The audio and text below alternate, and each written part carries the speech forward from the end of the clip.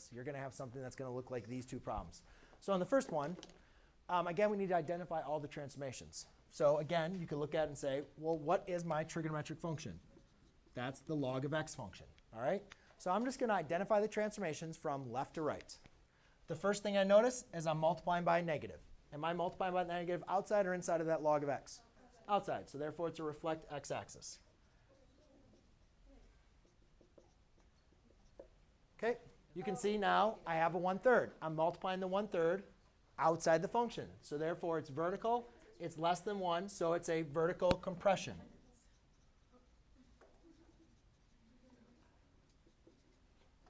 And you can just write vertical compression of 1/3.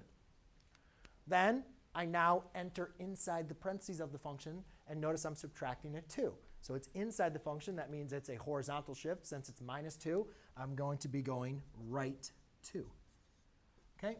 Please note, guys, if you guys remember on your quiz, I marked some of you guys down. OK. We'll finish that, and then I'll go over graph.